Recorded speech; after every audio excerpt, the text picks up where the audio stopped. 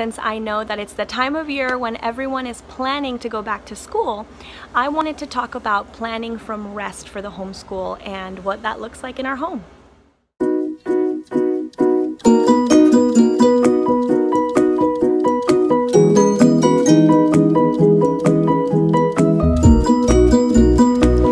Hello everyone! For those of you who don't know, my name is Pamela, and on my channel we talk all about biblical homemaking, homeschooling, farm and garden, and healthy living. Okay, so on to the first thing that I do every year, where I start, is prayer.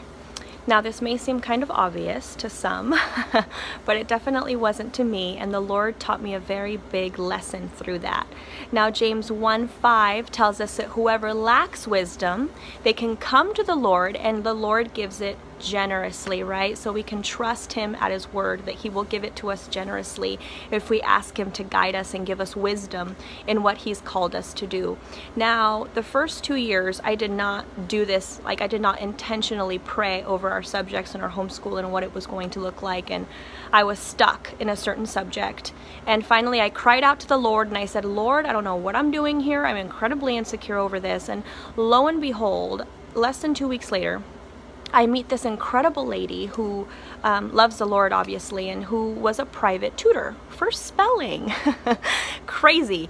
And I was kind of telling her my dilemma, and she's like, oh my goodness, my friend, my very good friend, actually does this as a ministry.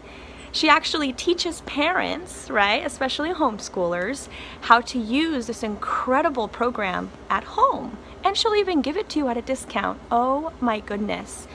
It was incredible. Like, this lady gave me a huge discount on the curriculum. She came to my home, she modeled it for me, she went through the book. It was like, Lord, the Lord is in the details, and he cares. He really, really does. He is just waiting for us to come to him as his children and be dependent on him. And anyway, pray, pray, pray. Let the Lord lead you in what he wants your homeschool to look like.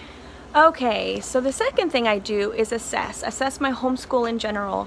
When I first started, I developed a homeschool mission statement, and which is really just, you know, what I want my end result to be, what I see my harvest as being as far as my children's character, and really what my goal is in homeschooling and what I've been called to do. And that is actually hanging in my kitchen so that I can see it every single day, so that my perspective is right, and so that I'm reminded of the harvest every single day, because homeschooling is a journey and it's hard, and you need to be reminded, and you need to have the right perspective and remind yourself every single day of the harvest that's ahead. So that was really, really, really important.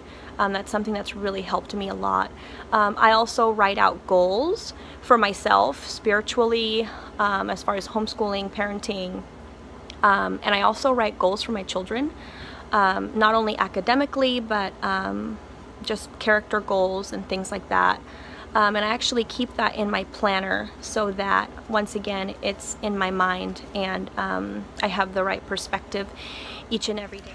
Okay everyone, that is it for part 1 of our homeschooling series on planning from rest. My very favorite Bible verse, and I will leave you with this, is Matthew 11:28 through 30. And it's really our Lord inviting everyone who is weary and burdened and heavy laden to come to him, and he promises to give us rest. Like, what mom what mom is not burdened? What mom is not weary from training, right? And the Lord is just so beautiful how the Lord promises to give us rest in that. And not only that, he says, take my yoke upon you, because I am humble and I am gentle. Learn from me. Sit at the feet of Jesus every single day and learn from him. And he promises to give rest to our souls, right? Not that it won't be hard, not that it's still not very much a marathon, right? But he promises that we will do it in rest, and that his burden is light. So I want to encourage you in that today. The Lord is waiting for you to seek him and come to him, because he is your daddy. So seek the Lord as you are planning for homeschool, and I'll see you in part 2 of our homeschooling series on how to plan.